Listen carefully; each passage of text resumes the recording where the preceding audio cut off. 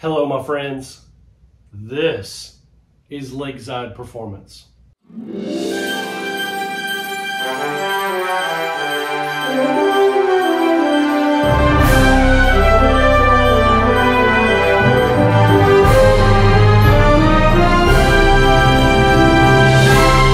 I now have a lot of engine parts to start putting our engine back together. So I've got a rear main seal, all new spark plugs. This is, I don't remember, thermostat housing. So brand new thermostat housing with the brand new thermostat, beautiful. I have valve cover gaskets, intake manifold gaskets, EGR gasket, transmission service kit. This is belts and pulleys kit, and this is the thermostat kit right here. So bunch of new parts to start working on that guy. And but right now, before we get into that, I want to try to get the brake pedal installed, so that way I can start getting the distribution box installed. I think that master cylinder assembly needs to go in first. So I need to work on that and get that guy cleaned up. So let's get that guy cleaned up and then just try to get that puppy in here. And then let's go from there and see what happens. So that's what's gonna happen next. But this thing is, this master cylinder needs a little cleanup action here. Let's see which one, which bag is it in? Which bag? It's in this bag. Already got it out of storage. We just need to get it cleaned up here. Get it out and cleaned up. So let's take a look at it right now, and then I'll show you what it looks like afterwards. All right, guys, we're back, and I've gotten all the brake components, brakes, master cylinder components cleaned up the best I can. The brake booster here looks fantastic. Everything looks like it should from the factory. The only problem is there's like this little vapor barrier plastic piece that goes right here, and they don't really sell that anywhere, so I'm not sure what to do there yet. I got to figure that out. So I may have to make some sort of seal for that end. On this end, there's this seal right here, seals the master cylinder to the booster right here, and this seal actually looks really good. So no need to do anything there. This was inside the master cylinder there. I'm not exactly sure what that does, but whatever. Then here's the heat shield. It turned out really good. I actually soaked this in a light acid right there to get it back clean again. And I think I'm going to spray this with some clear coat, just so that it stays nice and silver and doesn't rust or anything, since I put it in that acid mixture. The only problem is this guy right here, the brake master cylinder reservoir.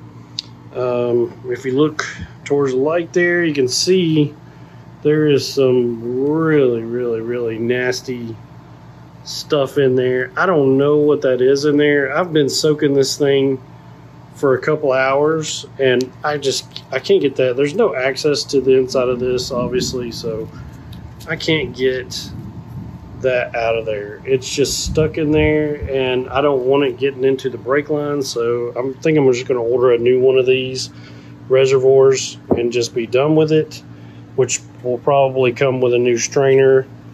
The strainer goes in here.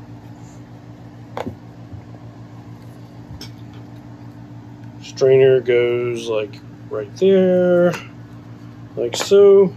Which came clean. It had a bunch of stuff in it, and then this guy right here had a ton of stuff on it as well. But and it just goes in here like that. And so this is the cap and the little float with the contacts to tell you when you're running low of brake fluid. So that's how that goes. That's what it looks like. But see, it's kind of yellowed. Yeah, I mean, you know, I feel like it should probably look like that cup right there, but you can see how yellow it's gotten over the years, and I don't I think the new ones are probably more white clear color like that. And so yeah, it'll be good to get a new one of these just so we have a fresh start. I've already cleaned this master cylinder out. It's a 110%. The seals look really good. It works properly. At least it was pumping parts cleaner fluid through it perfectly fine with no leaks. 2 brake pressure sensors. So everything looks good. I'm happy with how it turned out. I've got the seals all cleaned up. These look excellent. This is the little vacuum hose seal right here. And then here's the 2 little bolts that was holding the master cylinder to the booster. And obviously if I throw this in that acid right there, it's going to eat this coating off of it, and then they'll wind up rusting. So I went through my hardware stash and found me some locking nuts right here, and they look really good. So they look awesome. So I'm going to use these to put that on there, and that'll be good to go. But I got to order one of those. So yeah, let's get this thing. I believe I can get away without installing that right now. So, but I'm going to go ahead and get this put on there, and then get this installed and all these components and get them put in here. That way we can get the wire and distribution box installed permanently. So let's get that done. Wow, I got so freaking lucky because I wasn't sure what I was going to do for a seal for this side that goes on the firewall. And then I was just at the my local Lowe's plumbing department because I was looking for a new stem for my faucet, for my daughter's faucet it was leaking. So I had to buy a new stem for it, replace it. Well, while I was there, I was just kind of scanning around, and lo and behold, I found these. This is a gasket rubber for plumbing. And I think this is going to work perfectly. And it comes as a 6x6. It's 1/16 of an inch thick. It's just EPDM rubber, and you know that will serve as a vapor barrier. Plus, also it will serve as a gasket for this thing to isolate the noise from the firewall. Which I think that's what that little plastic vinyl piece does. I'm not exactly sure, but there we go. Got it. And I found 2 more nuts just like the other side, and I went ahead and mounted the master cylinder on here as well, and it looks really good. It's looking brand new.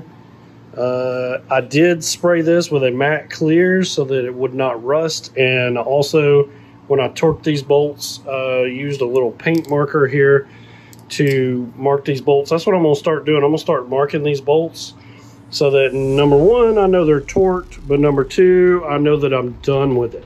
I don't have to touch that part again. So that's when we're going to start doing all these bolts that I put back on this puppy. Get this thing reattached to the firewall. Should be pretty straightforward.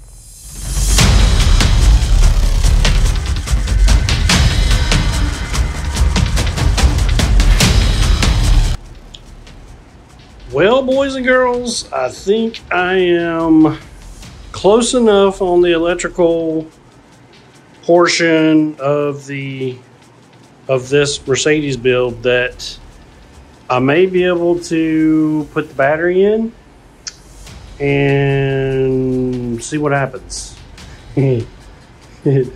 My daughter's words just now to me were, don't catch the house on fire. So let's see what we could do. I've got all of the wires. This is the wires that go through to the headliner. They're not, obviously I don't have the headliner completed yet. It's up there. So I got a little bit more to do on that. But everything is connected except for that's not connected. That's the engine harness. So it's not in the fuse box right there yet. But everything else is good. I've got the dash in, console is in. I've got one of the seat bases over there plugged in to try, and I can't find a freaking seat switch right now for some reason. This particular ML320 is a base, so it did not have the power seats from the factory. But I'm pretty sure it's just a plug and play thing, so we'll see. But the seat bases came out of a 2002 ML320. I have yet to be able to find any good seats, but I did pick up some seats and they're better than mine, but still not great. But I've still got to get the headliner in here, obviously, but a lot of things are done. The accessory wiring is right here, but I've got to figure out where I'm going to mount that circuit breaker and all that stuff. But everything's looking really good. And I can't get the freaking steering wheel off. I guess I just need to soak it down with some WD-40 or something, the little bolt, and then see if I can somehow or another get the steering wheel off, so that way I can get the clock spring wiring plugged in. I can't plug that in. It will not let me plug that in. So speakers are installed, airbags, all nine. I've started building my floorboards down here. Anyways, let's get the battery and put it in real quick, and then let's go from there. Man, this thing's a beast.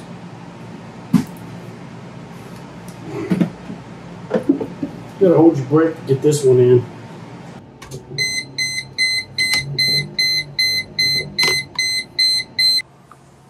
Let's hit the power window buttons.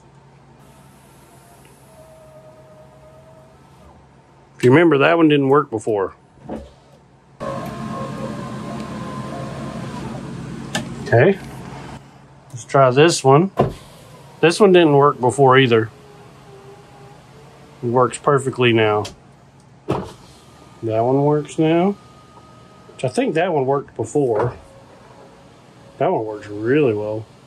Let's try the power mirrors over there. Oh yeah, look at there, it works. Let's try this one. Oh yeah, look at there.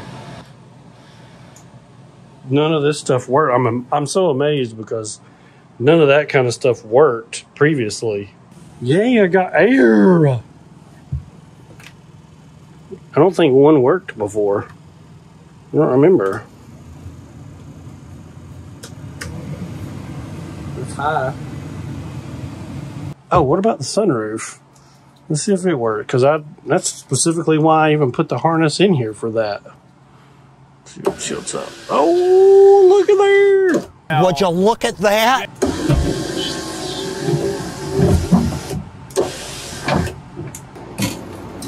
Nice.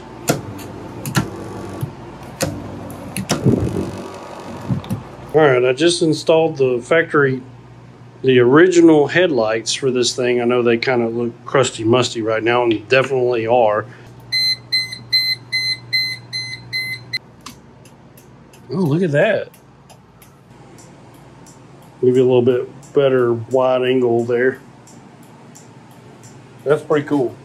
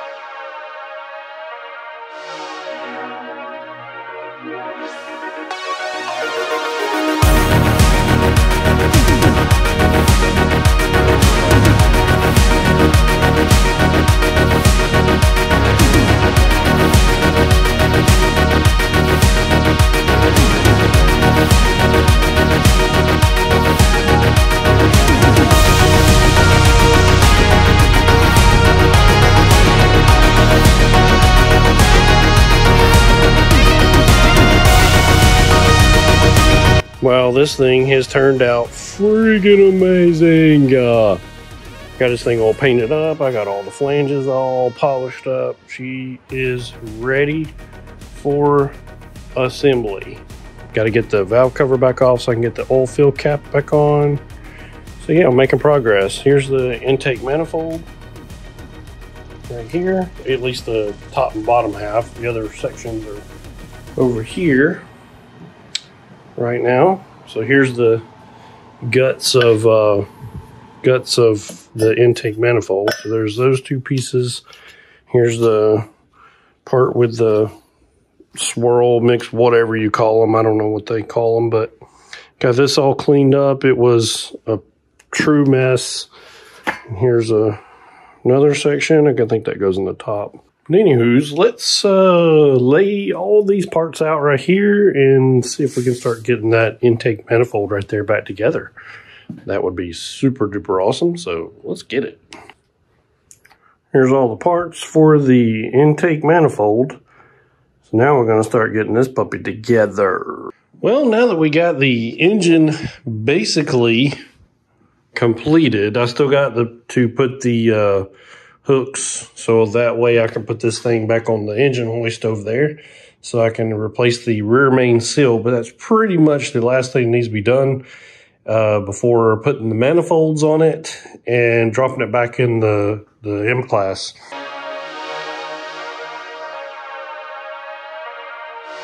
Gave her a little wash last night, so I'm running the dehumidifier right now.